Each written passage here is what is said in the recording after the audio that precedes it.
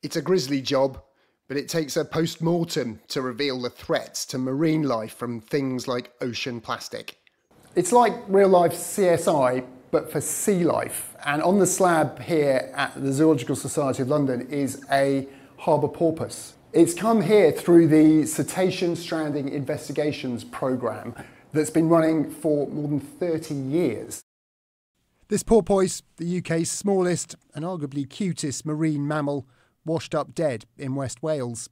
It's quite a difficult watch, seeing an animal as beautiful as a harbour porpoise so far from its natural element laid out on a slab about to be cut into, and it's pretty smelly as well, to be honest. But it's really important work, because without doing necropsies, without post-mortems on animals like this, it's very difficult for scientists to gather hard data on how they live, but more importantly, how these animals die. Each animal is different, each animal can reveal something completely unique, and I think that's the interest and excitement behind it. The end point of this is we're trying to learn more about the threats they face. Often it's drowning after being dragged into a trawler's net, blunt force trauma from the hull of a speedboat, but occasionally the insidious and increasingly abundant marine hazard, plastic pollution.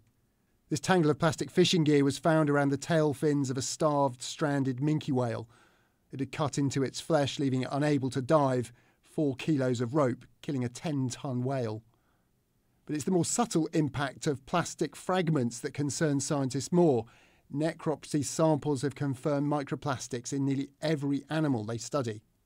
When it comes to ocean plastics, this difficult and, let's be honest, pretty gruesome work has never been more crucial, because this week delegates are heading to Geneva to try and negotiate a global plastics treaty, putting a stop to the overuse of plastics, but also, crucially, trying to bring an end to the continued use of our oceans as a dumping ground for plastics. An ambitious treaty has to start at the production end of plastic.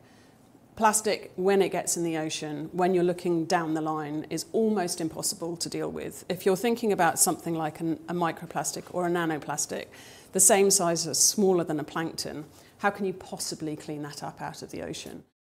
This work shows scientists are only beginning to understand the damage already done by plastic that may persist for centuries. That fact alone should persuade the world to change its ways.